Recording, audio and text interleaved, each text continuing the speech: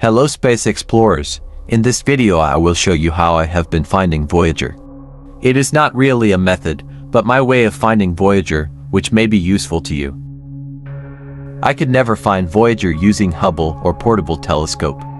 So I decided to forget about it and start looking on instinct, until I saw the flickering light that you see on the screen. And to find this light, I wander between Make Make and Haumea, at a distance of 30,000 from Neptune and 11 to 14,000 from Make Make. I use a more empty server and search without haste for the flickering light. Until I started hearing Voyager's Morse code.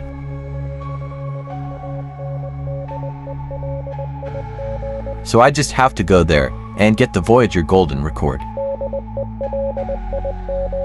Which is not so easy for me, as I have difficulties with moving objects in Space Simulator, such as Halley and Moonlit Rock.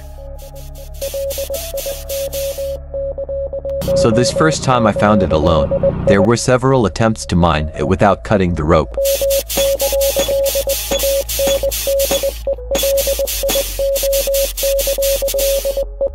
Also because I always get a little tense when it comes time to finally get the golden disc. But with persistence, I finally got it.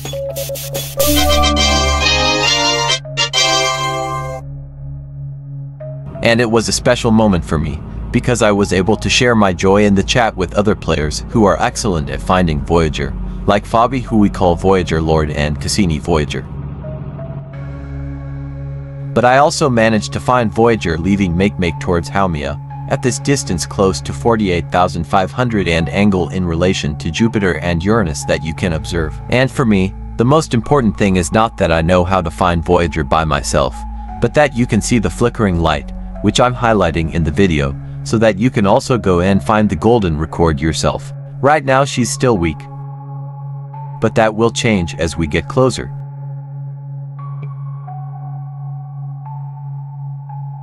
Let's take a look now. This is how you can identify Voyager's flickering light. It may seem difficult, but over time you will find it easier. Until you start hearing the Morse code. Please note here also the angle and distance to Haumea, Neptune and Jupiter, as this may help you find Voyager. And once again, I have to confess that it wasn't easy for me to get the golden record. I had to make a few attempts until I got it. And I'm sharing this with you so you know that even though it's easy for some to get the golden record, for most of us players, it's still a big challenge, and that's okay. The important thing is not to give up and find your way to reach Voyager and get the golden disc however possible for you.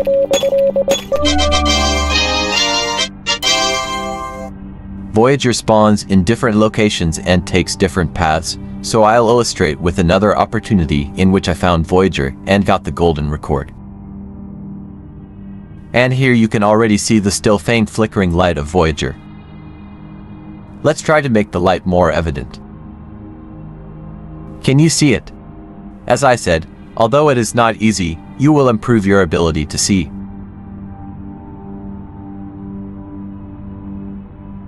I'll show it one last time, in case you haven't seen it properly yet. Now that we have heard Voyager's Morse code, please pay attention to the position of my spaceship and the distance and angle of the planets in relation to it. I confess that I did not expect to find Voyager at this point, with this distance from the main planets, Haumea and Make Make. Well, once again it's time to get the golden disc. There's Voyager. It's always cool to see her approaching in space. I did my best to have a better approach this time.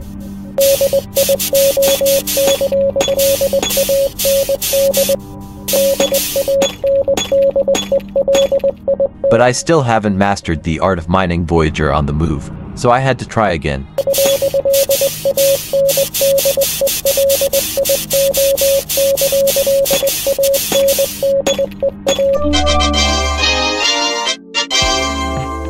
And this time I was successful. If I, who am just a tryhard, can find Voyager my way from time to time, any space simulator player can do it too. Never give up. See you, space explorers.